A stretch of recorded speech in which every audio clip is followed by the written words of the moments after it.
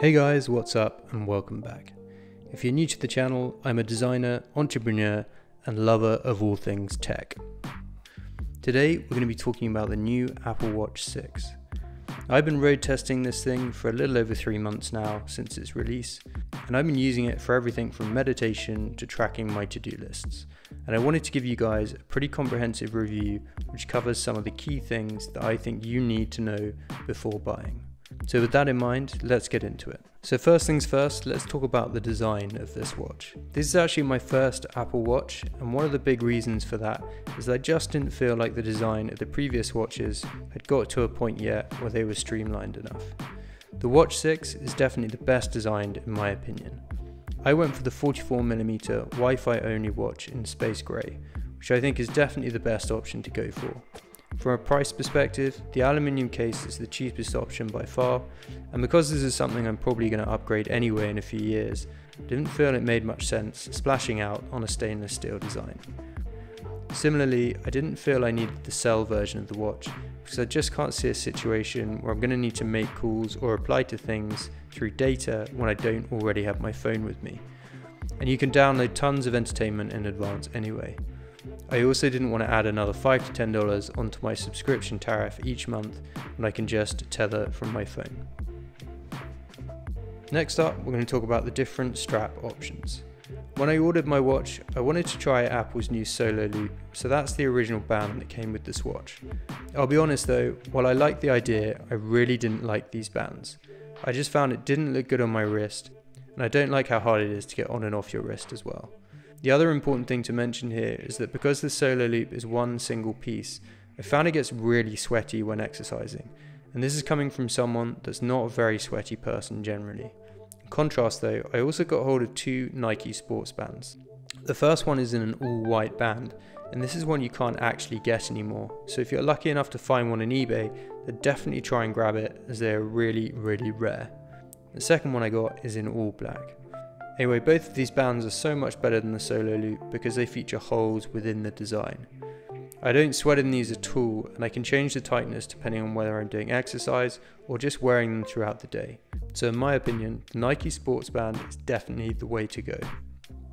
So let's dive into the fitness side of things next, as let's be honest, like most other people, that's probably the main reason you want to get an Apple Watch.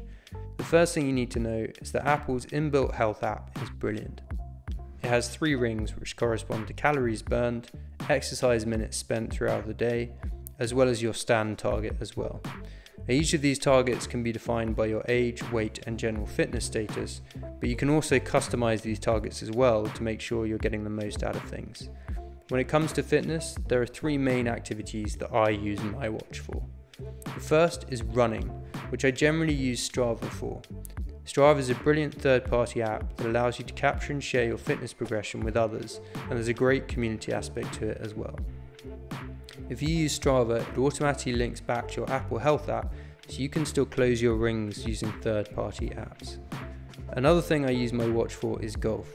Now I know this will be a niche topic, so I'll keep this really brief, but there's a brilliant free app called Hole 19 and it works really well. What's great about it is that you can use it on your phone as well for added details. And then finally, the other thing I use my watch for is surfing. I use an app called Dawn Patrol, but because of lockdown here in the UK, I've actually only been able to use this once. But when I did, it worked really well, and it's a great way of tracking your surf sessions. Related to fitness apps, obviously the Apple Watch 6 has improved heart monitoring as well. In addition to the standard heart rate measurements, the Watch 6 has the capability to take ECGs, which is pretty cool. And of course, the biggest new feature was the addition of blood oxygen levels, which ironically given COVID is actually a really timely addition. Being able to check your oxygen levels regularly is something I didn't think I'd use much, but I've actually found it really useful. Very much related to health and fitness is the ability to listen to music, podcasts or other media when you're exercising. When it comes to music, I'm very much a user of Spotify and not Apple Music. Up until recently, the Spotify experience in the Apple Watch was extremely limited, but Spotify have recently sorted this out so you can now listen to music when you don't have an internet connection by syncing songs directly to your watch. If I'm not listening to music, they'll generally just fire up an audiobook or podcast.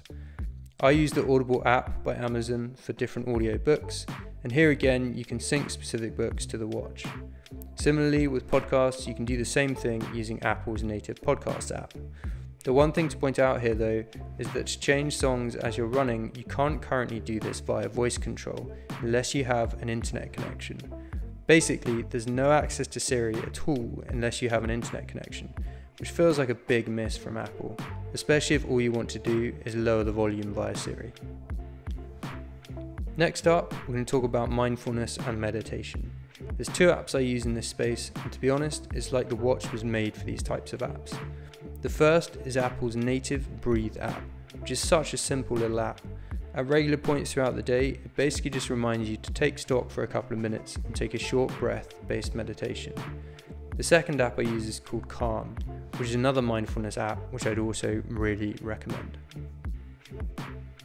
When it comes to messaging on the watch, there's obviously Apple's native message app, which works really well, where you can read and reply to messages, and you can also set up and create your own emoji, which is pretty cool. But what's a little disappointing on the watch is the WhatsApp experience. You can receive and reply to WhatsApp messages, but you can't go back and see past messages, which is a little annoying if you want to quickly reference something. There's also a cool feature called walkie-talkie that you can use to speak with people quickly. I thought it would be a bit of a gimmick, but it's actually quite good fun. Next up, we're going to talk about productivity apps. Starting with email, the Mail app is pretty good and simple to use, but let's be honest, you're not going to really do email from your wrist.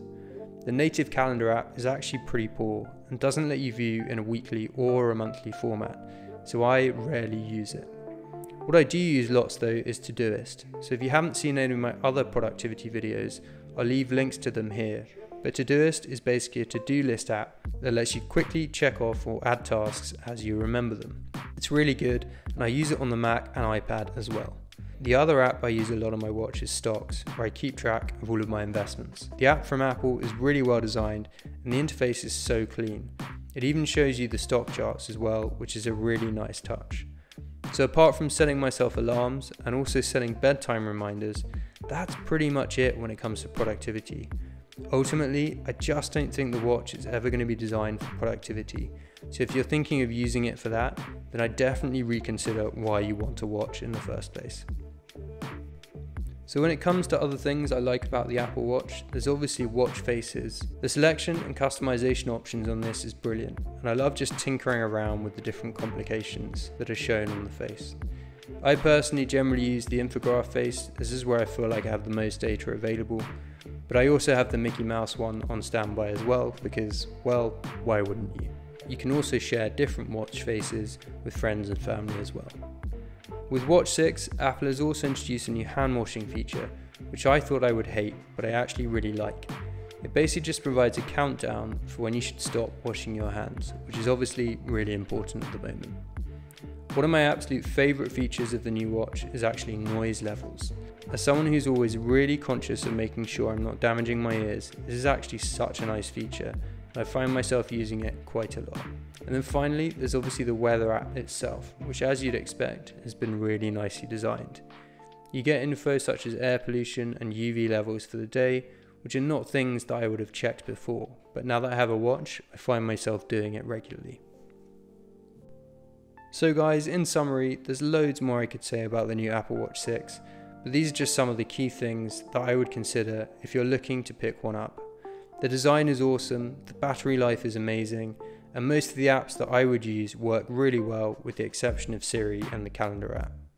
If you're someone who's conscious about your mental health or fitness, then I would definitely recommend getting the Apple Watch. If you're someone looking to use it for productivity reasons, then I'd say it's probably not a worthwhile purchase. But that's just my opinion, and I'm really keen to hear what you guys think about the new Apple Watch, so let me know in the comments below. As usual, I'll put a link down in the description to the watch I have, as well as links to all my other gear, so you guys can check it out in your own time. Hopefully you enjoyed the video, and remember to subscribe for more.